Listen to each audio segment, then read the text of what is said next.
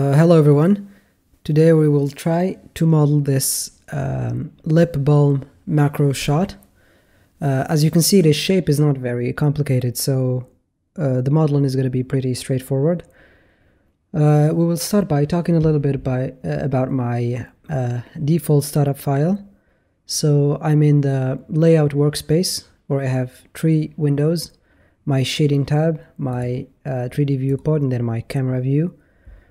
In my scene collection, I have organized it a bit by separating it into 3 collections: cameras, lighting, and then scene, where you put your meshes. And then I also have screencast enabled, so you can see my mouse clicks as well as my button presses. Hopefully it will help you a little bit to follow along.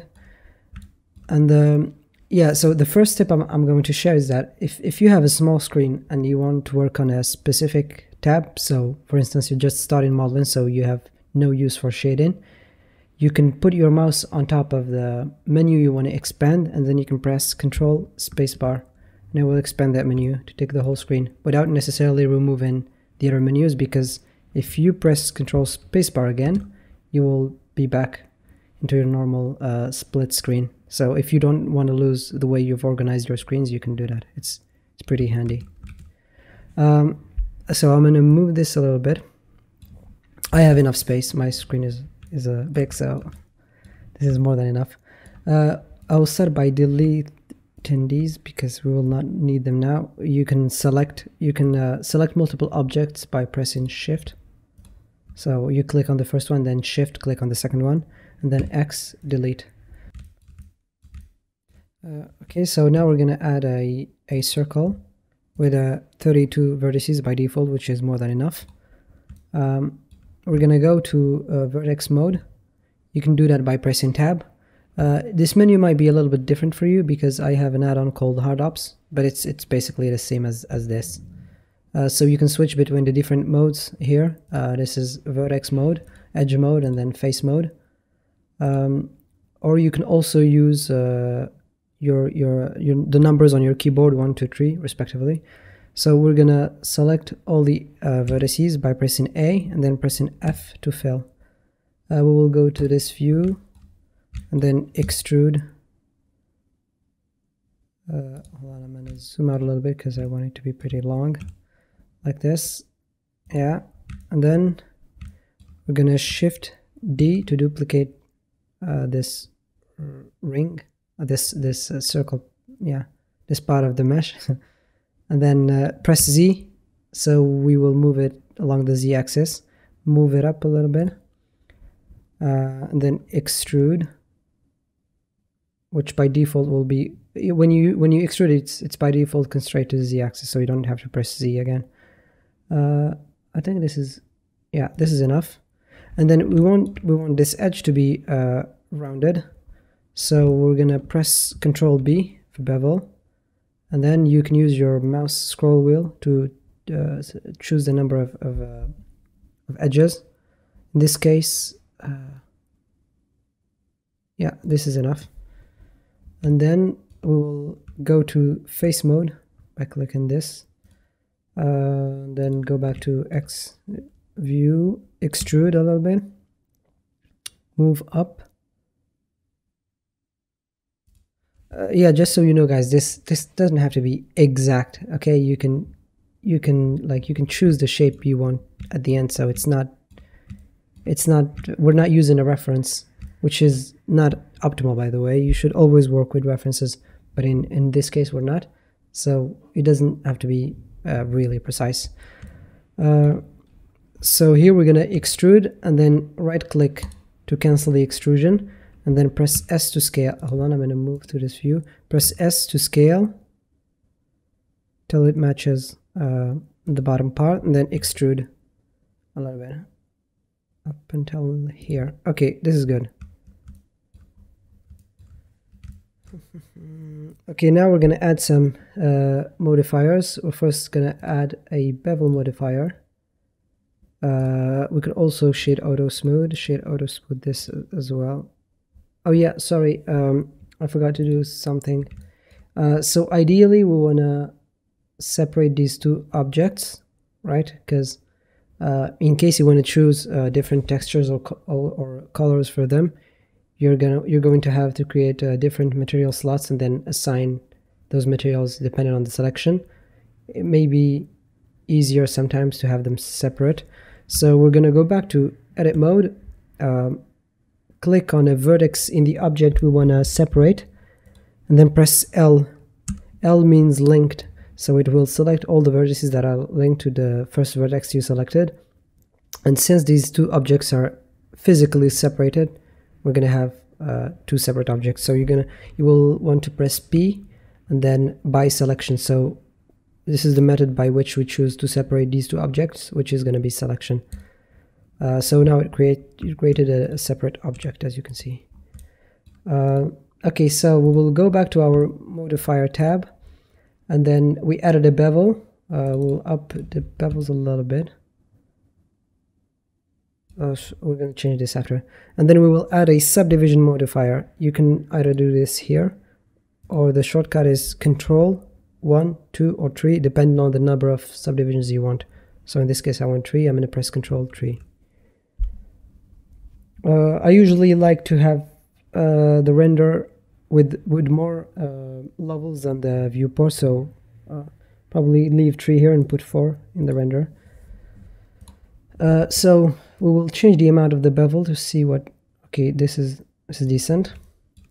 And then to copy the modifiers from this object to this one, we're gonna select ours. I always keep forgetting whether it's which one to select first, whether it's the source or the we'll try it, hold on. I think it's the source first. So we select sorry, I think it's it's the destination first. So we select the destination, which means the object to which we want to copy the modifiers, and then you select the source object and then press Control C, copy modifiers, and now we have those modifiers on this with the same settings.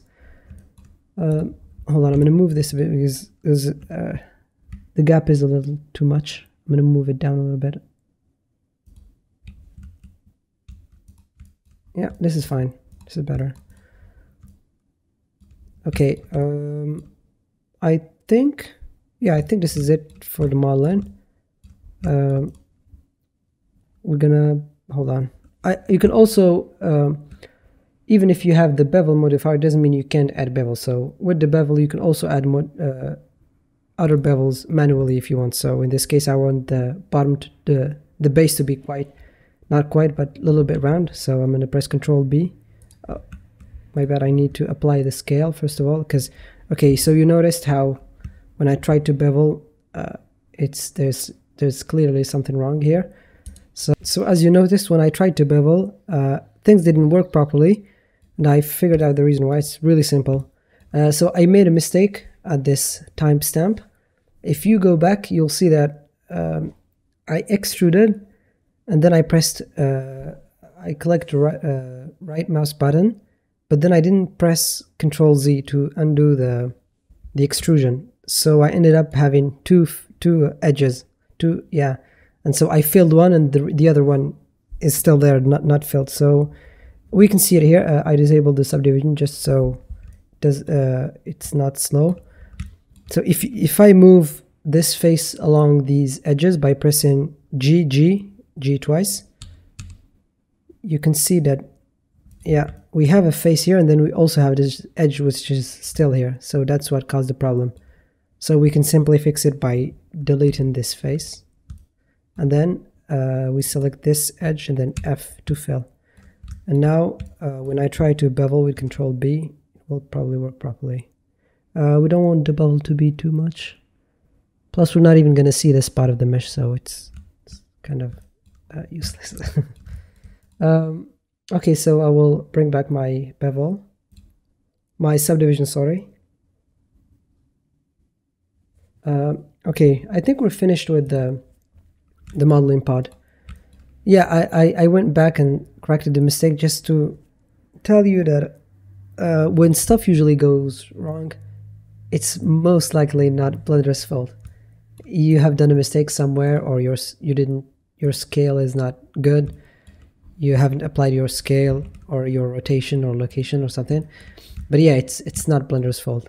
I can assure you that. It's, yeah, you need to just check if your mesh is yeah, another tip to maybe if you have issues with a mesh is you can go to edit mode, press A to select all. You can go to mesh and then clean up, and then here you have some options where you can, that can help you. So for instance, if you have overlapping geometry, you can click on this one, merge by distance, which will remove overlapping vertices. This maybe sometimes can help you if you have issues and you can't figure it out. Okay, so now we will move to texture in. We will start by making the shading, yeah, the shader editor a little bigger.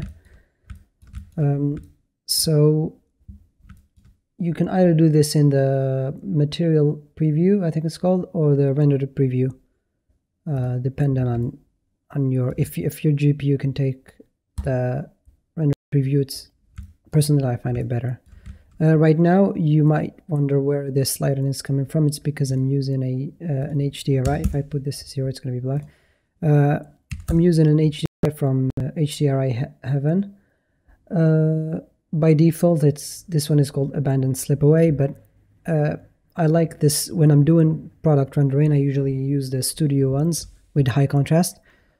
I will put a link in the description so you can download that exact one. But I will fetch mine in the asset browser. So if I go to Polyhaven, HDRIs, Indoor Studio, and then high contrast. Yeah, this one is, I think I like this one a lot, the Studio Small Tree. Yeah, it's a little bright, but we're gonna tweak it a little bit so it's gonna look better. First of all, we can name our meshes here. We can call this one body, and then this one is going to be called top. So we're going to start by texturing the top part. This is going to be simple. It's nothing fancy. I'm using an add-on called Node Preview that shows notes, but you don't need it. Yeah, you can zoom in into an object by pressing period, numpad period. So it's a handy way to quickly center your viewport into that object. So I will go with a, one second, I'm gonna zoom in a little bit. I will go with a purple color. It's a little bit dark, maybe, yeah, something like this. We will add a noise texture with a bump node. We're gonna plug the color into the height and the normal into the normal. The scale is really small, so we're gonna up it to something like 500. We don't want it to be very, yeah, we want it to be very subtle. So we're gonna reduce the strength. A lot of people like to keep the strength 1 and then reduce the distance. I think I also noticed that it gives better results. So I'm gonna put something like 0.05. Yeah, we can tweak this like later on when we do the lighting and we set up the scene. Okay, as for the bottom, it's also gonna be a principal BSDF, but this time around, since we want to put our logo or label on this spot, we're gonna have to load an image texture, sorry. But before that, hold on, if I switch to preview mode, because we will have to unwrap this for the label. If I switch to edge mode, so I will add an edge here by pressing Ctrl R, then left click, and then you can control where you put it. I'll put it a little to the top here, and then I can put another one to just constrain the zone in which the label is going to be, but I can move this one as well. So if you alt click this edge, you can move it by pressing G twice. and then Z to constrain it along the Z axis. Wait, hold on, the G should find, yeah, sorry, I pressed G once, that's why it was moving. You don't have to constrain it along the Z axis if you press G twice. Okay, we'll put it here. I think this is fine. So let's see, render view. I'll put this at purple color as well, maybe a little bit different. I also want this to be metallic, so put the metallic value to 1. You always want the metallic value to be either 0 or 1, because something like this does not exist in real life, so you don't, it's either metallic or it's not. So you put it to 1. The roughness, I'm gonna up it up a little bit because I don't want harsh reflections. I want them to be a little soft. Okay, 0.8, I guess. We'll see. As I said, we'll change this later on. It's no biggie. Okay, so I will, hold on a second. I will drag my projects. Yeah, my image texture into the shader editor. I will put it in the description. I will put a link where you can download this label. It's a simple label I made on Photoshop. Okay, logo. Yeah, so you can just drag it to your scene, or you can do Shift A, search for image texture, and then open, and then look it up in your PC. It's the same thing. It's faster if you drag it. Okay, so let me check my because this is actually the second time I'm doing this project. I did it first on my own before before I recorded this tutorial. I'm just making sure that I'm doing things right. Logo, yeah, okay. Yeah, we will UV unwrap after this. So the way we're going to do it is we're going to add a mix shader because we will be using 2 BSDFs that we will use to control the color of the logo as well as the color of the object itself.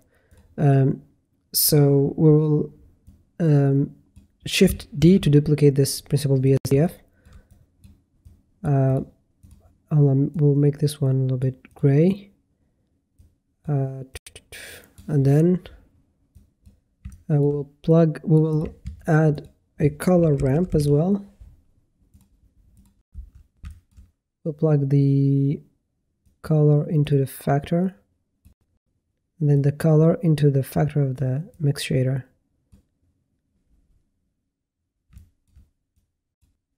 Then this one is going to go here.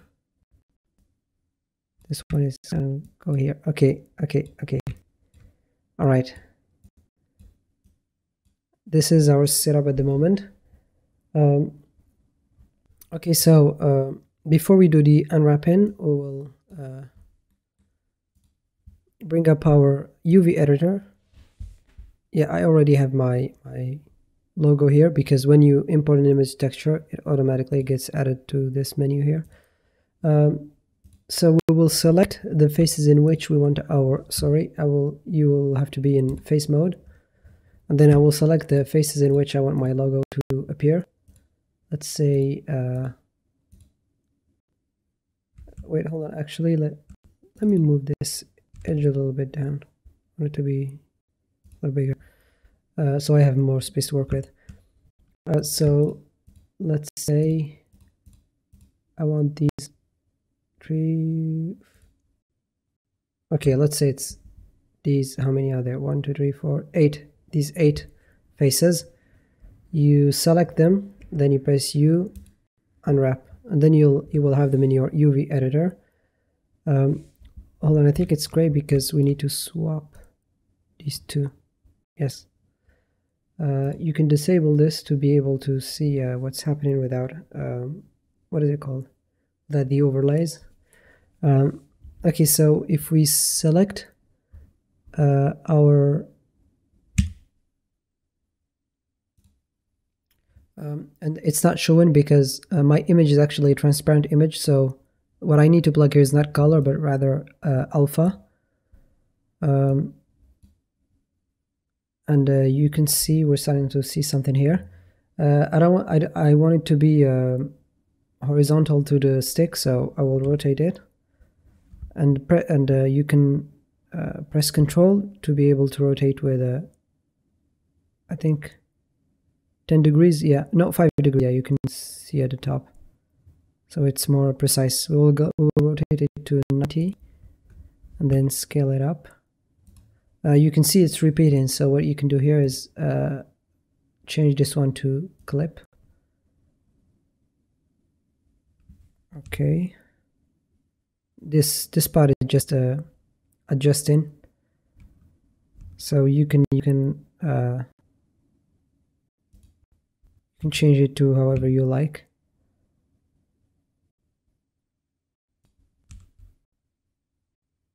Doesn't have to be the exact same thing I'm doing. So I think it's too stretched.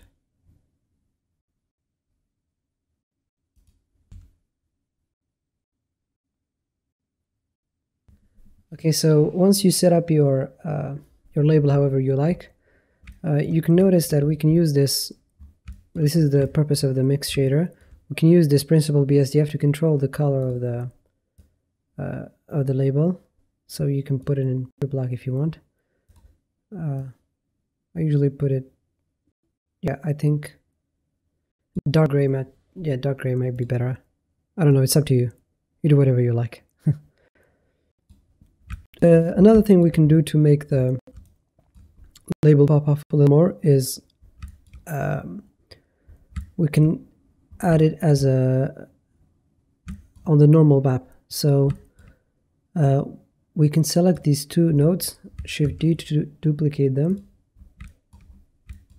and then we will add a bump map. We'll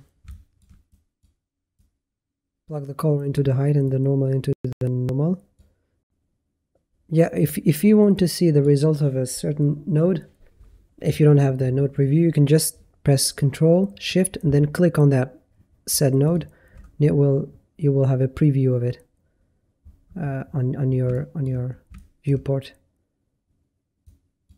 Yeah, this shortcut automatically plugs it into the surface. So we'll go back to the mix shader. Now, yeah, I don't know, it's very subtle, but like you can see that it looks like it's, you can press M to mute a certain node.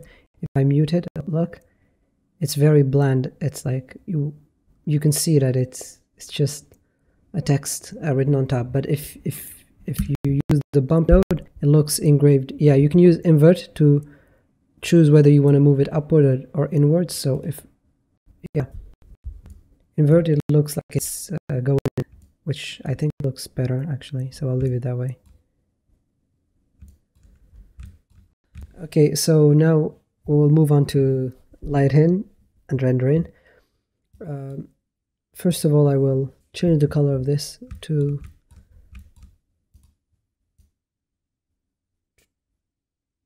something like this. Okay, so we'll go to viewport shading. We'll enable overlays.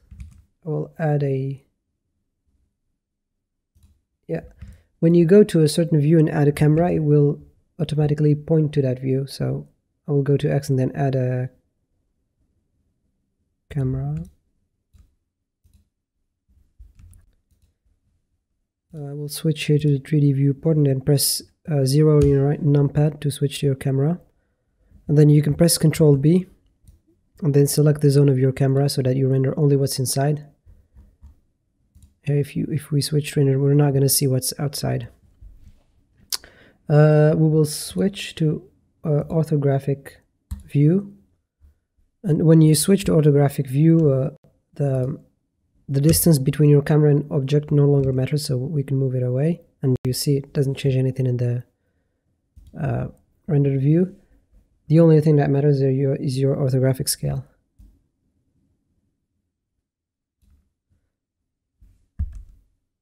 I press G to move this a little bit. Okay,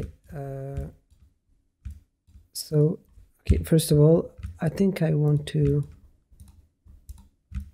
move this a bit still. Yes, okay.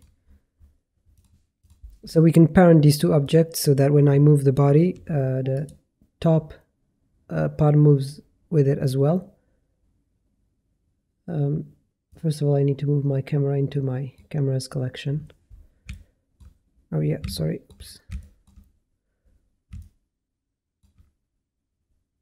So you select your body and then your top, and then Control P, keep object, keep transform. So now when I move my, oh sorry, I always forget, yeah.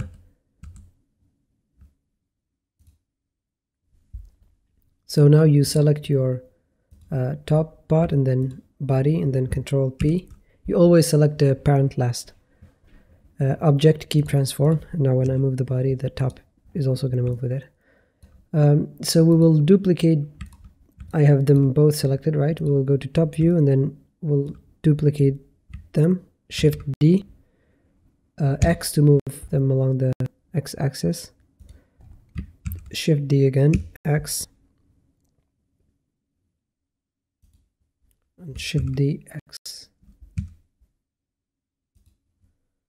You can see them because my camera is on the other side. Yes, okay. I will rotate my camera. So what I will do, I want to rotate it around my my 3D cursor.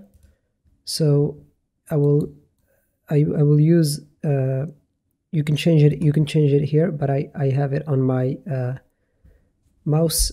You know, the two buttons, I think they're called 4 and 5 on your mouse. I added them as a quick favorite, but you can do it here as well. You can change it to a 3D cursor and then rotate Z, then you can press Control to make it 90 degrees. Good.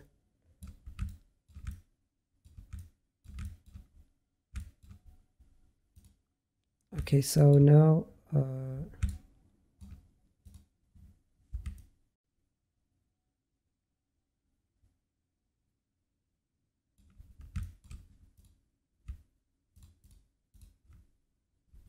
GX.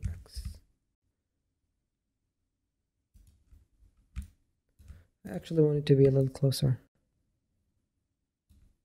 Yeah, like this. Don't forget, guys, it doesn't have to be exact. What I will do here is rotate this. I will go back to individual origin. Yeah, so I will put my 3D cursor by pressing Shift and then right click. So now my 3D cursor is here, so this will be the axis of rotation. So when I rotate the object, it will rotate around this cursor like this, yeah, to try to get the look that we saw in the picture. So I'll move it a little bit like this, and then this one.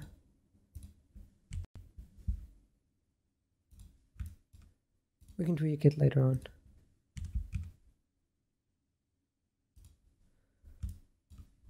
I want to have more control around my camera, so you can use, if you press N, you can go to, there's a menu called View, and then you can press lock camera to view, so that when you move your viewport, the camera will follow. I put this on a quick favorite, so the way you do that is you right click on it and then assign short. Yes, you will have add to quick favorites. I have removed because I already have it. So for me, press N to remove this menu, or press Q and then quick favorites. Yeah, lock camera to view. Okay, now I have it enabled, so when I rotate, the camera will follow, which is what I want.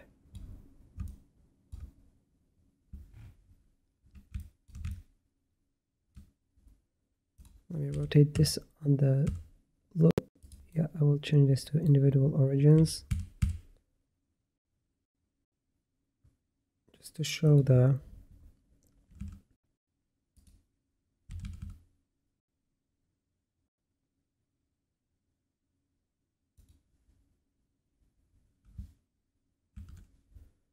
okay.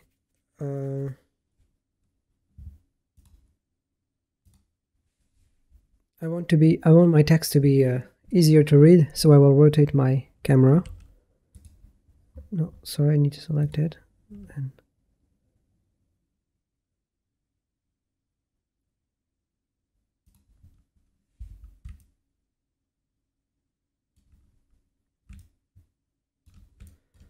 okay, now we will add our background. It will be a plane. We'll scale it RX90. Then we can move it and scale it again.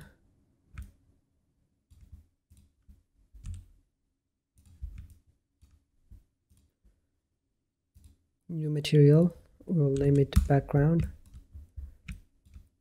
I want my background to also be purple.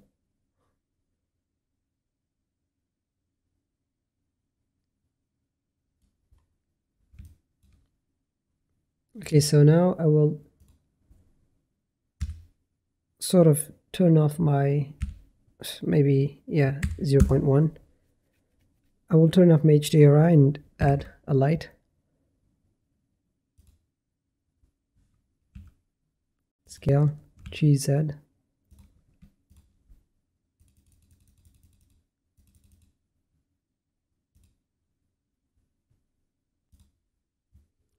I noticed something. This is not ideal, but I already duplicated my top parts.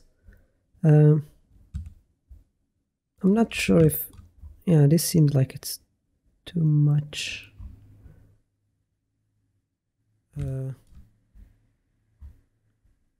I'll check it later. Yeah, maybe I want to bevel this a little more. We'll see. Okay, so we will rotate our light a little bit. Actually, I want to show the center part a little bit, so I will rotate this.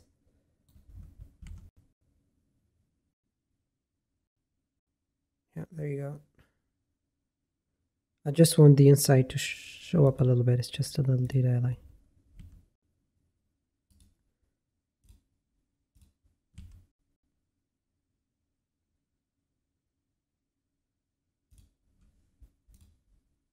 Okay, let's see. Let's check the materials on this.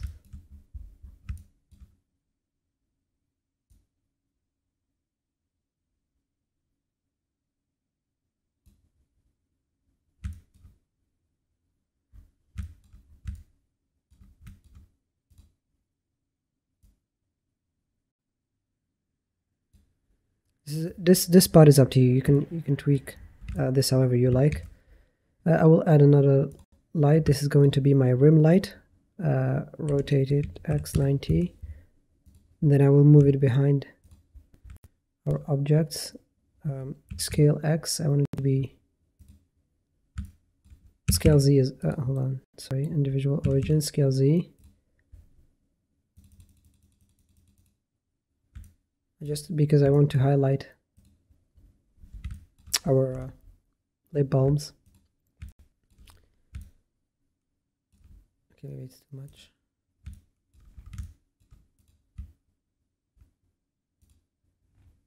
Is the noise texture even visible? It's a little hard to see because of the denoise, I think. If I turn off noise. Yeah, I will render it and then I will see. It's fine. Maybe for the top part. I'm just checking my my previous render to make sure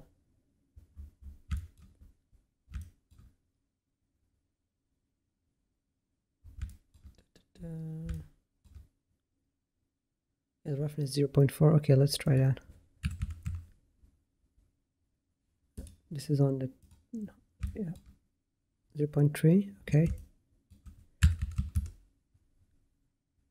Yeah, we want the light to reflect a little bit on the surface.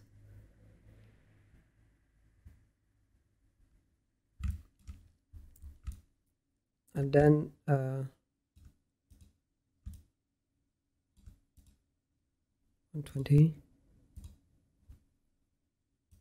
What if I reduce the angle on this one, maybe?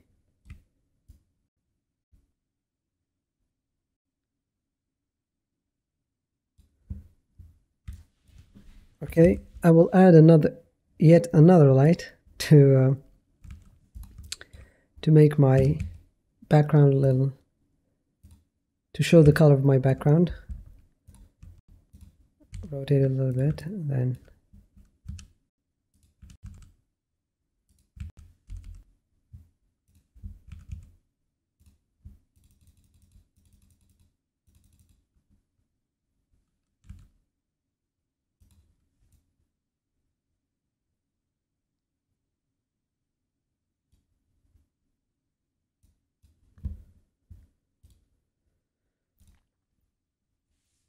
I think I will change the color, so it's, because this feels like, yeah, this is pink, not purple.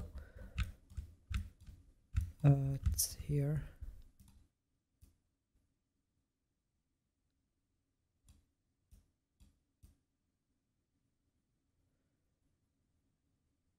I think it's best if I, hold on, I will copy them from my project. I'll copy the hex codes. I will put in the description for you if you want. Yeah, this is light, but it's maybe the light. Yeah, I think it's the lighting. We need to adjust it. Okay.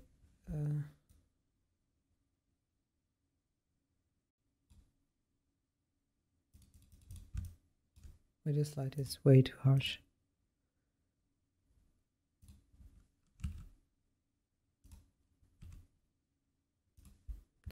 I will also copy the hex code from the top part.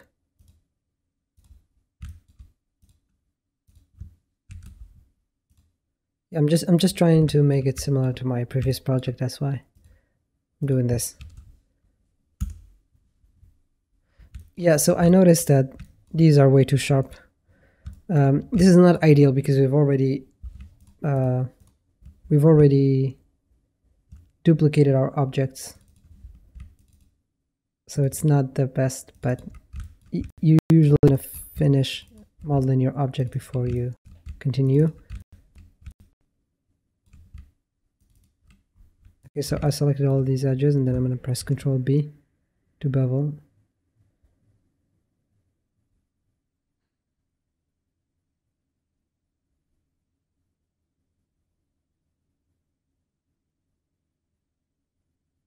Yeah, I'm also checking the render view to see how they look. Yeah, this looks fine. This looks fine. It's better. Yeah, you never want harsh edges. Okay, so hold on, let me check.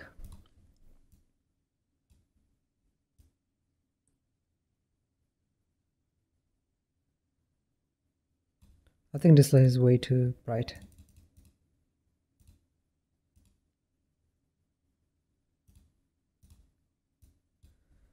What if I make it?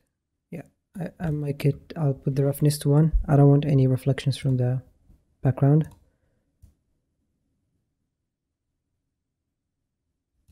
Wait, what color did I pick in my project? Let me check. Oh, okay, I'll use this one.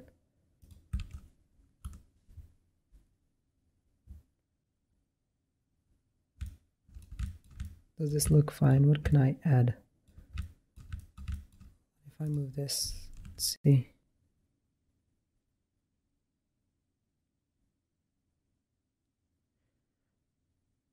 Alright, I don't want my rim light to affect the top, so turn it down a little bit. And then I will create a separate light for the top part. So area, scale it up.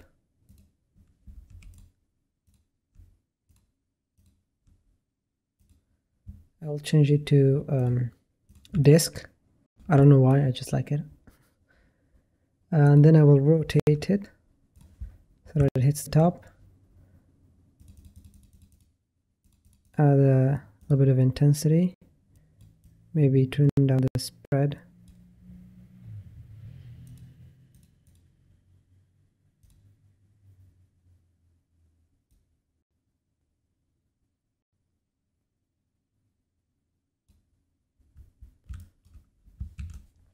Okay, this whole part is just tweaking all the parameters until you get something you're satisfied with. Doesn't have to be this exact same. Yeah, it doesn't have to be the same. You can change it however you like. I'm thinking that maybe this is way too dark.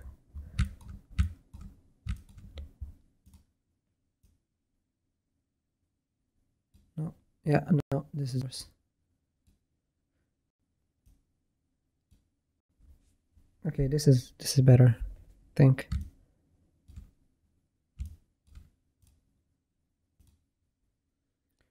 What if I change this texture? Use a Musgrave instead. Let me see. You can swap a node by clicking on the node, then pressing Shift S, and then S for switch. So you can switch it for a Musgrave. I think Musgrave is what I used on my previous project, if I'm not mistaken. Let me check. Yes, that's what I did, and it turned out better than the noise texture. You try both, and then you choose the one you like. Okay. What if I turn this to 0? Yeah. See, the HDRI is sometimes really good to fill in the details. Sometimes you have parts of your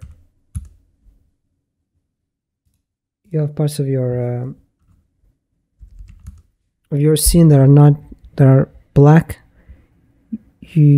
Unless you want to highlight shadows for very specific reasons, or it's like a stylized. It's not good to have a lot of dark spots in your render, I think. So yeah, I think this is it. The rest is probably done in post, so you can render this and then you can put it in Photoshop, and you can do all sorts of post-processing which will make it pop a lot more. That's what I did. And before that, let's add some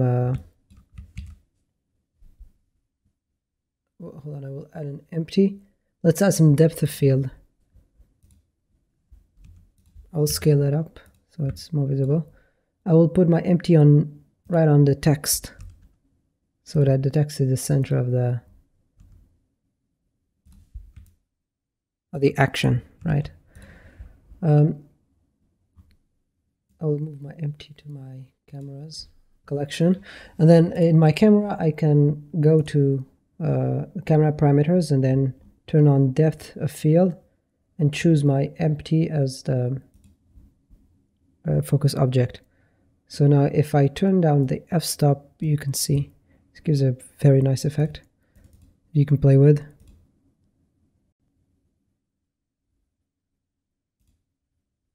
Okay, I will rotate this on the local z-axis, so RZZ,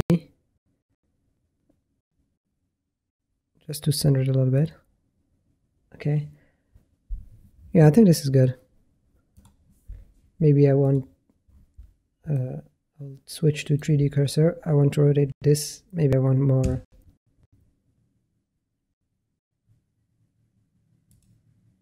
I actually want more reflection here. I might need to. And yeah, this is way too overexposed. No. You can press, when you select light, you can press Shift T, so you can control exactly where it drops. Maybe I'll put it down here a little bit, and then I will change spread. Okay, this looks good. I think this is fine. One last part is before render is let me check my. So yeah, I'm using cycles, obviously. You can change the render settings depending on your. I think on my final render I usually put it to 1000. I use open image for my viewport denoising. I use optics because it's faster if you have a an NVIDIA GPU card that supports optics. But for rendering, I use OpenImage denoise because it just gives better results. That's what I noticed. As for the number of bounces, light bounces, I haven't touched that. View transform is always set to filmic for me. You can use standard, but I feel like filmic gives better results. It has a more, maybe cinematic look, I don't know. The look I always set to high contrast or medium high, depending on the scene. Yeah, that's it for the resolution. You can choose whatever resolution you like. I set it to 3000. If, for instance, if you're posting it on Instagram, you want a square format for a post, and if you're putting it as posting it for your story, you can also use this resolution, which turns out pretty good. It's usually decent. What we can do as well is in compositing, in my default setup file, I always have two nodes that are muted by default, which are glare and lens distortion. I think they always give a good effect. So if I enable glare, you can see you can tweak the mix until you're satisfied, and then you can also add the lens distortion. Yes, which gives this, the colors start to separate at the end. It simulates how a real camera works. I think it looks cool. That's why I use it. Okay, so that's it for this tutorial. If you've made it this far, I would like to thank you a lot because, I would like to thank you a lot for your patience, because this tutorial might be a little bit scuffed. I don't know. You'll be the judge of that, since it's my first ever tutorial. And hopefully I will improve by making more tutorials, I guess. If you have any remarks or questions, especially questions, if there is something you don't understand or something that I haven't clarified a lot, you can ask me the question in the comment section and I will try to respond. So have a great day and make sure to smile.